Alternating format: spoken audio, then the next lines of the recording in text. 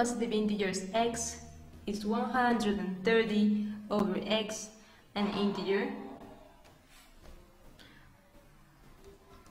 In order to get an integer from this division,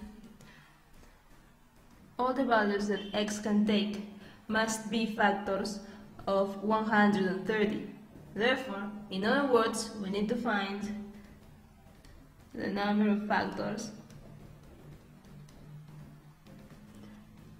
130. I'm going to do the formula. First, we need to find the prime factorization of 130. 130 is 13 times 10, but remember that 10 is 5 times 2.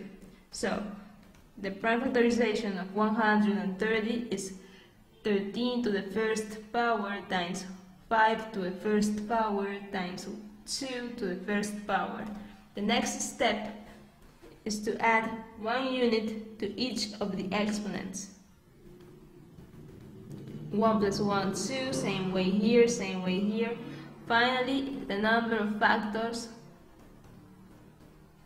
of 130 is a product of these three integers.